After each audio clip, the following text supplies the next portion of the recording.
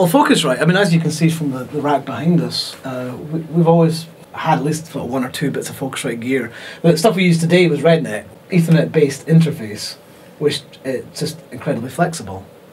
And what I was amazed about was actually how clean the preamps were as well. Not amazed, not surprised, but I was amazed because I would have thought for something that flexible there'd be a downside, but the preamps themselves are just incredibly clean. Again, you can hear it from the track.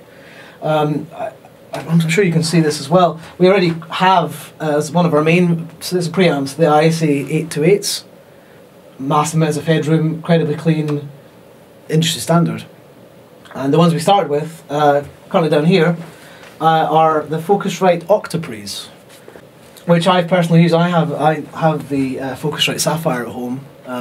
So when I was just starting out, just doing home recordings in my flat, I just used the Sapphires, and yeah, it's fine. It's a very economical for the price it is. It's an incredible sort of set of preamps, but it's also economical for people who want to start out. So you start with the Octopre and then you move up to the ISAs, which are industry standard from what I've seen in other studios.